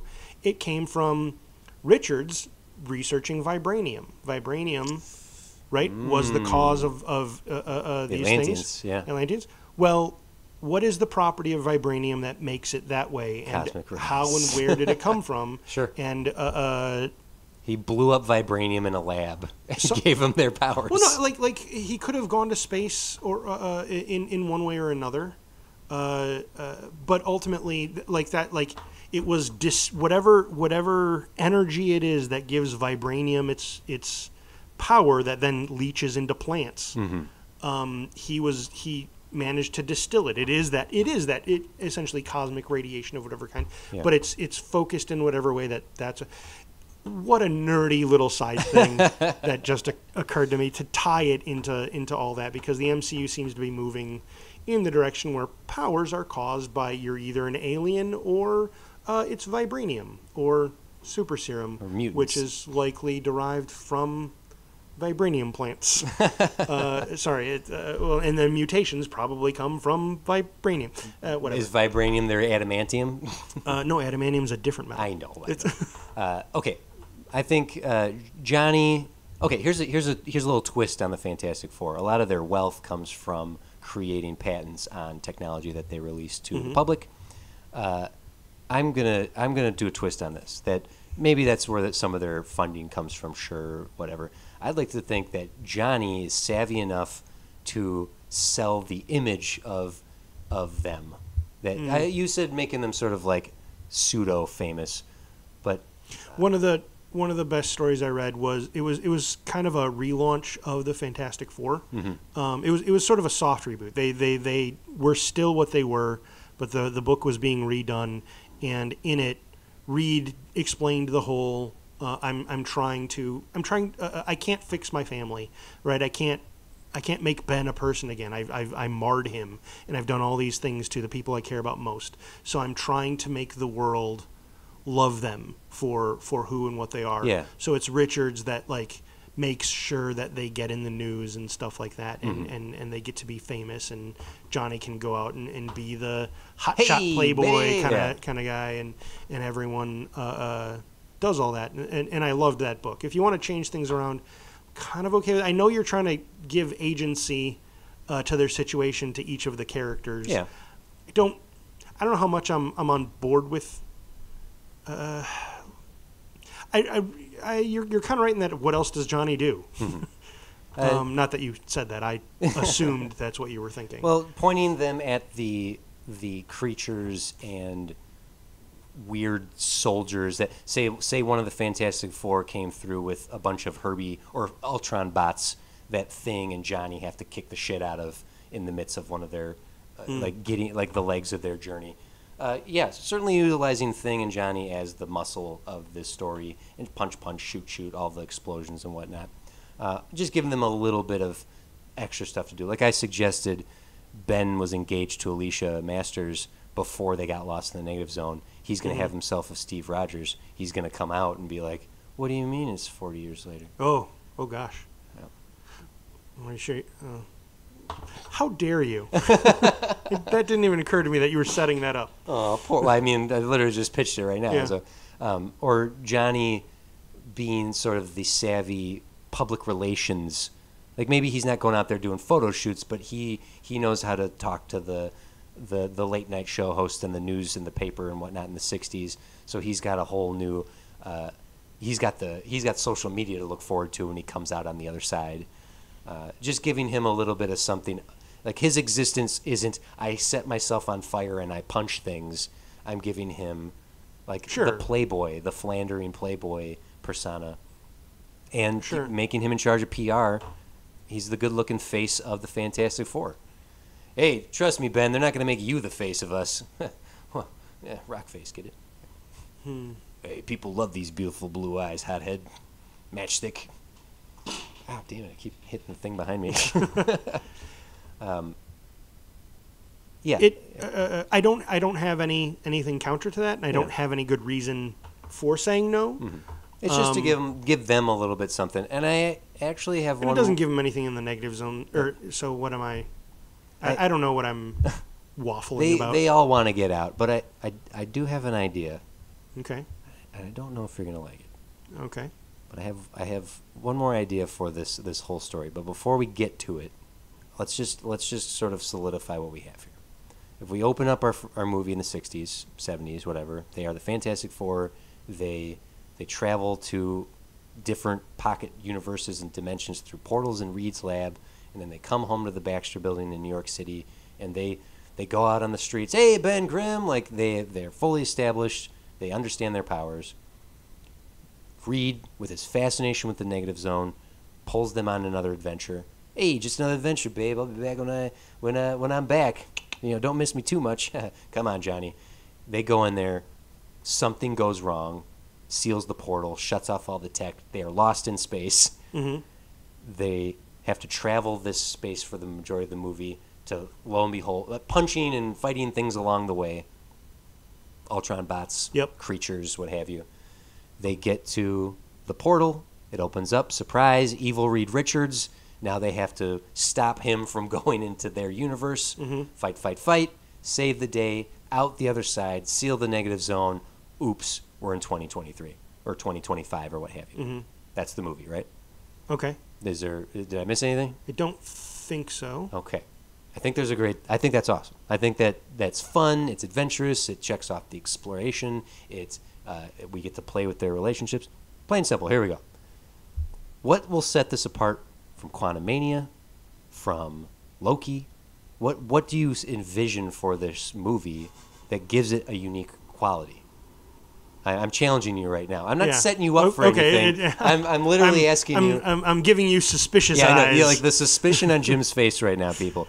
I'm curious if the goal of this, of introducing them, of trying to get the public at large to not only fall in love with these characters, but fall in love with the MCU again. What unique quality of this is there in this movie? That how you see what I'm asking, right? I think so. What sets this apart? What makes this such a special film? Family. Well, no, because family is the theme of so many of these movies. I don't know. Okay, I'm going to make a suggestion, and I don't know if you're going to like it. Okay. It's claymation. The No. whole thing. The POV character. Who is the perspective? No, I'm out. Who is the perspective? I'm out. Come on. I don't know where you're going. They did it with Hellboy, and I hated it. What did they do with Hellboy? I love Guillermo del Toro, but they introduced a whole new character to be the point of view character. No. Okay, yes. I'm not introducing a whole new character to be the point of view character. I'm introducing an existing character to be the point of view character. Whose perspective can we do this whole movie from that will be absolutely, entirely unique to the MCU? A 10-year-old Franklin Richards. This is my family. This is the adventure we've been on. So this is a story he's been telling this whole time. So now we can have so much fun with a child's perspective of what these characters can and do. Now, are you familiar with... Like the whole... Are you familiar with the Franklin Richards comic? Dreamers or Dream? No, it's Franklin Richards, Son of a Genius. No, I'm not. Okay, so it's done in a Calvin and Hobbes, Scotty Young style. Okay. Where it's all the adventures of the Fantastic Four through this very cartoonish, very animated Franklin Richards and his sidekick Herbie the Robot. Now, I'm not saying we go full on Looney Tunes on this, but presenting this like when Michael Pena does the recaps in Ant-Man 1 and 2. Yeah. How gold is that? It's really good. It's his heightened perspective of what reality is. Michael Pena, the reason Quantumania is not an A+ movie is because Luis wasn't in the movie side by side with Mike Douglas having the adventure. That movie would have jumped to the top of my MCU list if that had happened. Having a POV character that perceives things very silly and very innocently, there might be something to this. I'm pitching it. I'm not saying I love it. I'm throwing it on the table. I know how you don't like Add a Kid. I'm not big on Etiquette. Well, but a part of one of the demands was to include Franklin and Valeria. Valeria. Yeah. And we haven't done that unless we do a fast forward in the negative zone, where they're both born there and they have to. We like do a whole. What was it? Not Robinson Crusoe. Family. Swiss Family Robinson. This but with the Fantastic Four. This is my suggestion. which is really what Lost in Space. What's her name did in Quantumania, right. Except it was just her. Yeah, Janet. Janet. Yeah. If Franklin exists from the beginning, and they go in, Ben and Johnny, Sue, and obviously Reed, they have to look out for this kid. This is a 10-year-old kid on an adventure with them, and keeping. Now it's really Lost in Space. Yeah, and that's fine. You evoked Lost in Space an hour ago. I did. And another heartfelt moments of why, we need to do this, we need to get through here. If Sue's pregnant, if that's a revelation within the movie of why it's so important that they get through this. If it's something that she was waiting to tell him. If at the beginning of the movie it's Reed, finish up what you're doing. We have dinner tonight. Reed, hey, Franklin, tonight we're going to have dinner with your dad. If that's planned at the very beginning, when we get to our sort of the lowest point in the story, when Reed and Sue are when she's finally confronting him about his nature, to be we have to get out of here. We have a family, and we have more family coming, and we have to, and that adds to the theme that you suggested, which was family, it adds to descendants and legacies, which goes to your stinger, and gives this powerful moment of Reed to literally set everything aside to see what's truly important to him, which is his wife, his brother, his brother-in-law. I called Ben his brother, and his son, and his coming child. It's what have I been doing? This is the most important thing. And then it also goes to what I love so much about The Incredibles. So I'm suggesting Franklin Richards not only be in this movie, but that we perceive the movie through his eyes. Here's my problem with it, and it's actually a reason I also don't want to include Doom, and Doom gets his powers from there. Although I guess if that's all before the movie and montage / just exposition, technically Doom could get his powers there as well. But it's not the Fantastic Four if there's more than the four of them. Well, they were the Fantastic Four before Franklin came along. This is my mom and dad. They were in a group called the Fantastic Four. Yeah. That came along, kind of threw things off. Johnny's always saying we're the Fantastic Five, but it doesn't feel the same. I'm not really a superhero like them. We're not superheroes, kid. We're explorers. Yeah, but they're superheroes to me. No. If you were to somehow frame it as it's a story being told a la The Princess Bride, mm-hmm.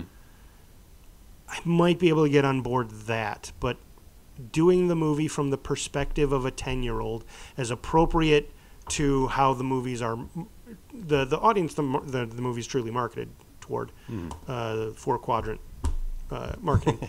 I wasn't sure you'd like it. I know you don't like kids. Well, it's not.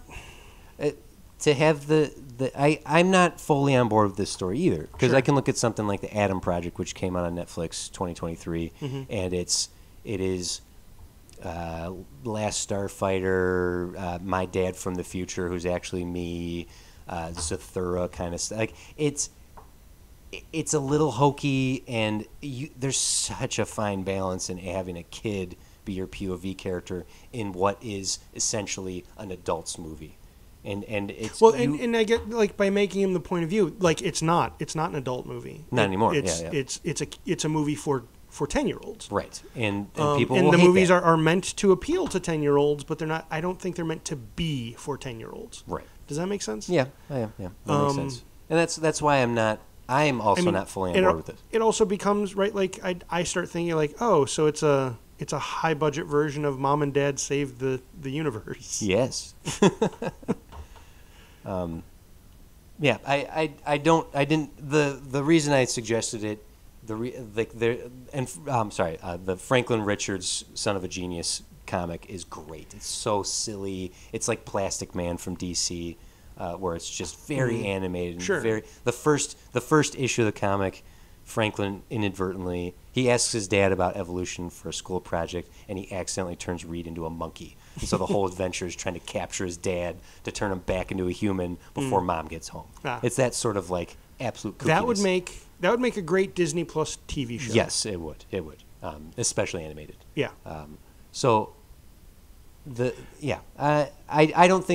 I think what we came up with here is a great Fantastic Four adventure. Because we were asked to include the kids. I actually do like your whole, Sue confesses she's pregnant. Mm-hmm.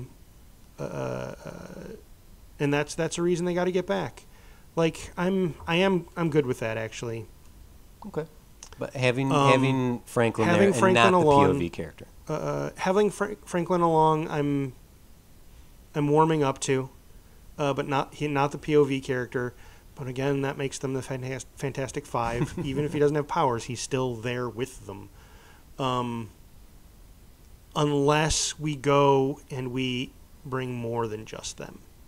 Like, what if Reed, thinking he's doing a grand thing, I know I've been neglectful, so I'm inviting everyone to bring, like he tells Thing to bring Alicia. Yeah. And Johnny brings a couple girls and like he's bring everyone. This is the setup to a horror movie. and in the whole concept, like, he's like, oh, we're gonna have a picnic. We're gonna have a picnic on another world. And they're like, oh, that sounds great, because we'll have seen those worlds, so they'll have the audience will have an idea of what they're all thinking they're going to go do. Like, this is going to be a fun Doctor Who adventure. And then he takes them to the negative zone. No. I don't. No? No. Because then they remain the Fantastic Four, and then they have bystanders. They have family that they're also concerned about protecting, who aren't the superheroes. If your concern truly is that having 5 characters breaks the movie for you, then she can just be pregnant with Franklin, and we can introduce Franklin down the road, and Valeria can come in after. If that's truly your concern, it's not. Fine. It's not. I don't have any interest in adding superfluous. I can overcome that. I can overcome that. Fine. Fantastic Four plus a kid. That's the name of the movie. So now the kid's there. Now the kid's in the movie. Yeah. We have to do one of two things. Well, we have to do something. We need to justify why he's there. Making him the point of view would have done that. I don't want to do that. Mm-hmm.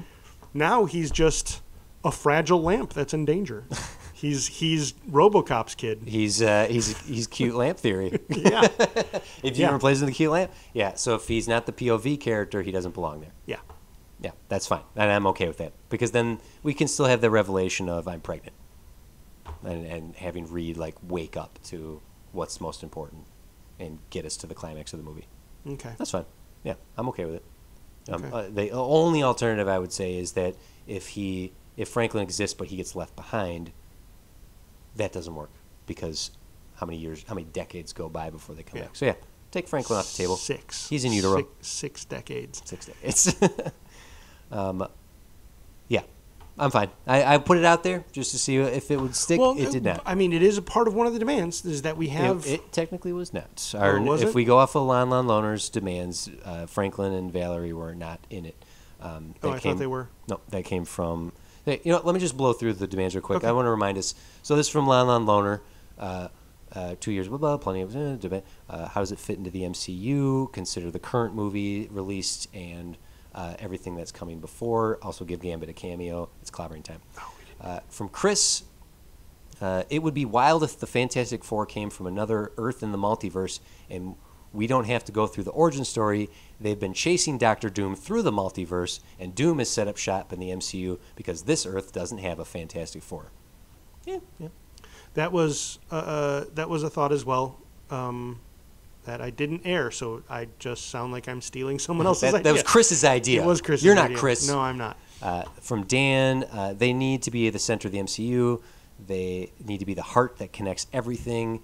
The Fantastic Four of Kirby's creation started the MCU, and I hope that they give him the respect they deserve. I want to see Jack Kirby's name on the screen, properly credited as creator. I'll even settle for co-creator, since the Stan Lee estate would almost definitely sue if Stan's name isn't on anything Marvel. There's a documentary about this.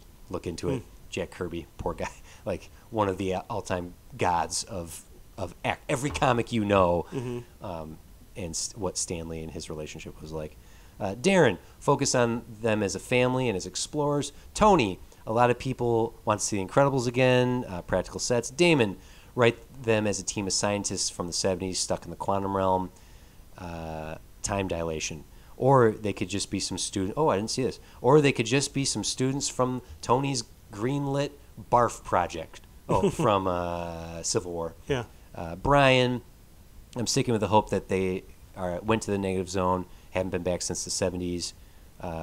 New York back running to fight villains, make it colorful. Dr. Doom is still alive through magic and technology, and has harbored a grudge against Reed in literally decades of isolation in his country, quietly plotting and building Doombots. Ooh, Doombots. That's how we sneak in a Doom reference, is in the negative zone. Maybe they fight a Doombot. I just had another idea. We do put Doom in the beginning. We mention him like maybe we even show him. Maybe that's one of the adventures that one or more of them are coming back from, having dealt with him, right? And he does have magic and technology. One of the reasons the world forgets about the Fantastic Four when they come back is because in the decades since, Doom has made sure the world has forgotten about them with magic. Ooh, all right. That makes Doom quite old, though. But not with magic. Not with magic. He's the Sorcerer Supreme.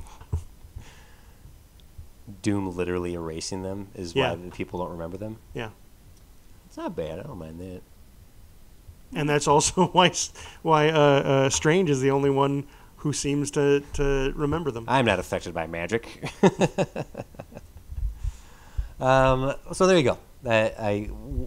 What we've latched on to, breaking this into 3 acts, we see him in the 70s, we lose him in space for most of the movie, ultimate climax of them fighting. Let's go back to this. Evil versions of all 4? Or do you like my pitch of evil Reed with 3 others? I like the evil versions of all 4. Okay.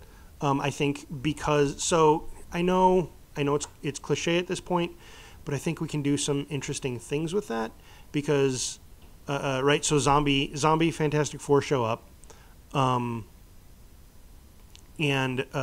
Zombie Richards. I'm imagining he actually starts or somehow getting other portals to open, and other Fantastic Fours are coming through, and they either aren't able to give him what he wants, or he takes what he wants from them, and then kills them / feeds them to the rest of his family. If you didn't get enough of Reed Richards getting spaghettied in Multiverse of Madness, you're about to get 10 more. Yeah. And it doesn't have to, they don't all have to be the same 4 power sets. They could be variations of them. Like it'd be kind of neat seeing, instead of a fire Johnny, he's an ice Johnny. It's cool, but in addition to that, let's get a Tatiana Maslany cameo in here because She-Hulk has been a member of the Fantastic Four. So I was thinking about that. Do we want to? Because ultimately, we'd kill She-Hulk, or have a zombie version of She-Hulk. Yeah, that's what I'm suggesting. We can do that. Zombie She-Hulk instead of fine. Fantastic Four, instead of Thing, make it Zombie She-Hulk. So then Ben Grimm versus She-Hulk. Sure, because I'm trying to remember how the zombie. Not that we have to stick to the zombieverse. Mm-hmm. So in the zombieverse, it was very cool that Richards basically, essentially fell in love with the zombie virus and was like, "This is the next step in evolution." And he infected his family. None of them were even bit. Yeah. And that's how they all got transformed. Yeah. Greg Land's the original artist. The reason I was saying to do a zombie version of that original 4 is because we can mirror the problems that Reed needs to overcome here, like realizing, oh no, family is the important way to go, because Zombie Richards is not doing that. He's he's essentially turned them into mindless. Like they might even like Zombie Sue might be like, Reed, we're monsters. We can't. We shouldn't be doing this. And he like just dismisses her and like stretch slaps her away or something. This is evil Reed, right? Yeah. Okay, yeah. Just making sure. But like we get to see like sort of the idea of this is what you will become if you continue to be so myopic and arrogant. Yeah. If you don't put your ego away, this is your future pal. Yeah. I mean, that's what's being presented to him, not said. Sure. Yeah. And that's why I think it's important to have all 4 of them there. Or if it, because that lesson to Reed, maybe the relationship of the 4, or the relationships to Reed, Johnny seems the least. That feels weird and callous to say that, oh, my brother-in-law means the least to me. But like replacing him with someone else, I feel would be the easiest to do. If you replace Sue, that's supposed to be his anchor. Or maybe that ends up being the point, right? Like, because Sue's his anchor, or Thing, I don't know. They're all sort of his sort of touchstones. Mm-hmm. And if they're gone, that does say something. But also by having them there and showing his neglect to them, I think can be important and powerful. Yeah, I agree. Yeah, I don't. Yeah, I wouldn't be opening up other portals and sending in other Fantastic Four. Just make it a 4-on-4 fight. Oh, I would give me 10. Granted, I do that with everything. Give me 10 variations of all of them. I want to see them. The other point of that is, so Zombie Richards is doing that to feed, and to try to gain more power, but then our Richards is doing that to get more help, and they're not going to be as powerful as our main 4, and ultimately he's going to stop. Like either he's going to stop or they're going to stop responding, because they're going to realize we're just dying. This is bad news. No, or we have all the variations of Richards. None of them are as brave. They're like, no, we're sorry. We're going to say no to this one, Reed. If he can finally break, like if the negative zone finally opens and he has access back to his building and the building lights up in the dusty decades that have come, and it won't be revealed to the audience necessarily that decades have passed, but when the portal opens and we got 2 doorways and the fight's happening between the spaces, and he's trying to reach out to all the other Reeds, and they're like, no, we're not coming. The reason I don't want this to escalate into a giant CG fight of 64 versus 64 Fantastic Four, I want it to be much more personal 4-on-4. It allows a much more practical finale as opposed to an endgame CG battle. And that's why I'm saying no to other portals and other Fantastic Fours being introduced. That it should just be the 4 versus the 4. Okay. That's just my argument for why I don't want to do it. And it's a decent argument. One of the big complaints is all these movies are just big CG fests, and we want practical effects. Fantastic Four, in my opinion, is the wrong movie to want that with. It just becomes more personal if it's a smaller battle. The stakes are massive. If we let these people get over here, then sure, which is I think a little bit why we need to show. I like because the other reason for opening those portals and seeing the variations, again, leads to the ending of seeing the multiverse. It could also explain how and why they get lost a bit in time as well. They're getting lost in space and time As they open portals, we see subtly that time is advancing. So sort of an interstellar situation. Yeah. And it can even be posited at some point that one of Reed's concerns is I mathematically, the longer we're here, the more time has passed. Well, yeah, that's how time works. No, I don't think you're understanding what I'm saying. We've only been here a few days, but spatially we've moved here, and Years. space here. Yeah. There's a correlation to time. Mm-hmm. Oh, that'd be interesting. It's the negative zone. One of the things they find out is time and space are flipped here. Mm-hmm. So the longer you spend here, the further you get from where you were. Hey, there you go. The further you move here, the longer time changes. That's great. That's a good bit of technobabble right there. You just wrote some good dialogue. The other reason I want to see the other versions is I want our Reed to see. I think the zombie ones are the ultimate bad version of it, but seeing the other Reeds and those families, I think I'm okay with him seeing them. I don't want them in the fight. Mm-hmm. I don't want him being pulled into through portals and seeing all these different Fantastic Four. Getting glimpses of the alternate realities and the alternate versions of this, particularly the worlds that the zombie Richards has destroyed already. I'm cool seeing that and glimpses of...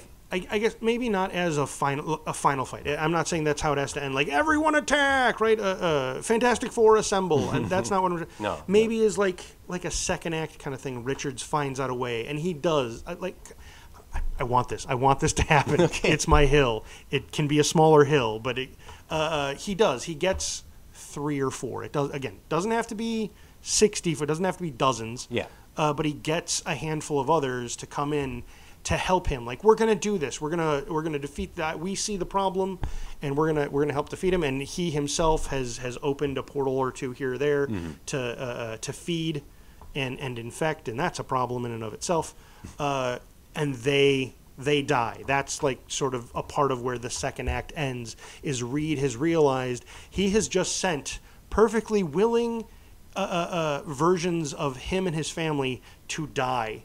And so that's why going into Act 3 he doesn't seek more help, because he doesn't want more people to die. Thank you. You've solved my narrative issue here. Because I understand. We don't want to read Ex Machina. Yeah, exactly. The ending, but having it happen as like a midpoint leading into their lowest point. Now we're talking.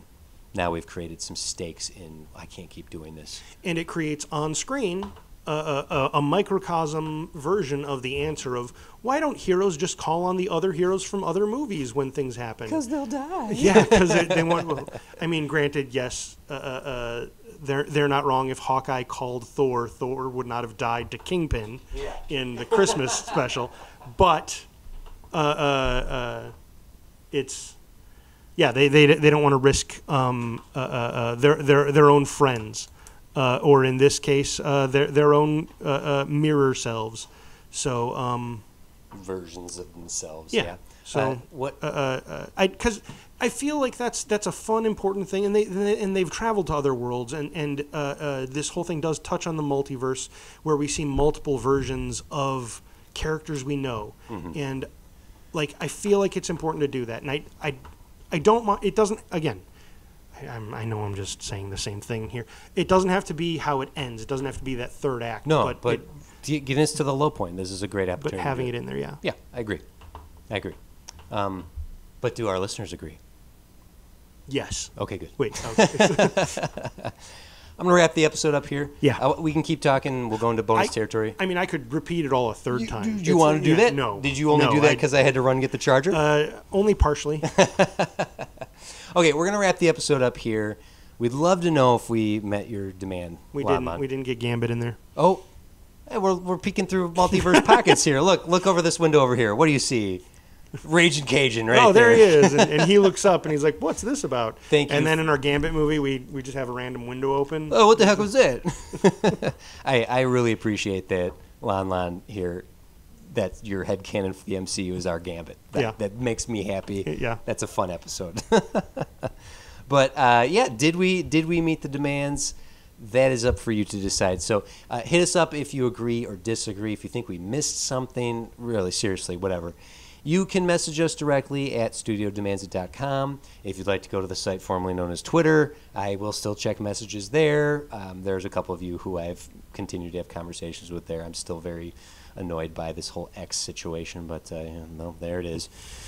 You can find us on Instagram as well. If you're not already, you can subscribe to us on any of the podcast apps of your choice, and if you feel like giving us a little review, you can do that right in your app, and it helps us get out there into the algorithms. You can also find us on YouTube and TikTok, where we are posting video content this year, including material not heard here on the show. TikTok, the videos, we have such a blast with those. Yes. Those are going to be going up on YouTube as well very soon, so if you don't have the TikTok app, don't you worry your pretty little heads. Oh, however, if you do go over to studiodemandsit.com, the TikToks are now right on the homepage. So you don't even have to go to the app. You can watch them right there. You can find me on the socials at TC's Big Head. You can find Jim at, I don't know, hunting. I don't know. He's somewhere out there in the negative zone. Yep. And if you didn't know this, we have a Patreon for a couple bucks a month, whatever you find in your couch. You can get episodes early, as well as extended double-length episodes and movie commentary tracks. Thank you to Sixfive Media for everything they do for us. This has been a very excellent season. We are now in the end game. Only 4 episodes left. But here's the thing. Ben Grimm. Clobbering time. Yeah. Here's the thing. We are going to put the poll up for the finale. The voting has begun.